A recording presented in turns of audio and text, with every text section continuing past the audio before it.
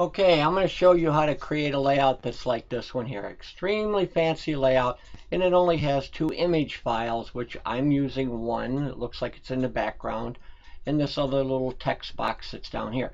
Those are the only image files. Here they are. Here it is all in the layout editor. Now what I'm going to do here is I'm going to start all over from scratch and show you how I built this.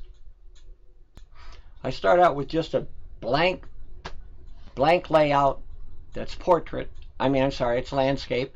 And I'm going to bring in a background image. Even though this image will actually be used as an overlay type image, I'm going to bring it in as a background image to start with. And I'll show you the reason for doing it that way. Here's the image here. When I bring it in as a background image, I'm not going to move it at all. If I were to bring that in right now the way I would like to bring it, the way I'm going to end up bringing it in is as an added image file. When I bring that same image in as an added image file, anytime I click on it, it will actually move on the screen. It looks like it's perfectly there, but if I clicked here by accident, now I've got this image moving around. And right now, I don't want anything moving around. I want to be able to place my photo boxes. So I'm going to add my photo boxes. The first one's going to be right here, and I want to make sure that it overlaps that gold frame. So I'm going to grab the corners, bring this right down so it overlaps the gold frame. Bring in the second photo box, which is going to be the same size as the first, but I only need this smaller than that. So I'm going to grab this photo box, make it smaller, put it up in this corner like that behind the gold frame, and drop this down to here. Now the third photo box should actually be the exact same size as that one, and I'll bring that right down to here and place that right there. And I'm going to pause it. Now the next thing I'm going to do is I'm going to bring in the graphic photo box that I'm going to put the text on over here on the left hand side. I have an image file in here that I think will work pretty good for that, and I'll scroll down and see if I can find it real quick. Okay, should be right down here. I just passed it up. Nope, I didn't. Here it is. So I'm going to bring in this image file, and I'm going to place it over here. It's a little bigger than what I want, so I'm going to make it a little smaller, and I'm going to place that right here. Okay? Now I'm going to add the text. And I'll grab a text box here, and I'm going to type in it Bob and Sue, and make it about 65 size, 64. Okay, I'm going to place Bob and Sue right over here. I'm going to reduce the size of this great big box as it doesn't need to be that big. Place that right there. I'm going to change the font to a fancier font that I have in here called Brock.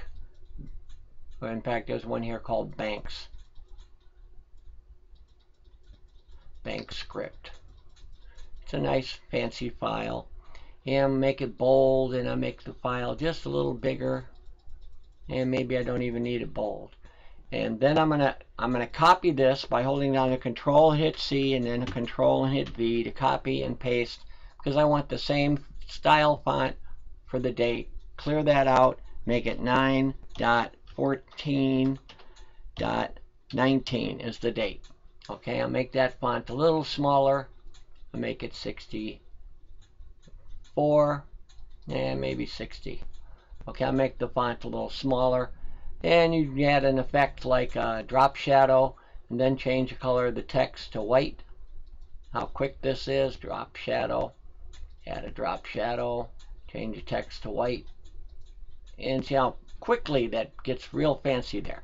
But you notice now the photo boxes are still on top, so in order to make them behind it, I am going to delete the background image.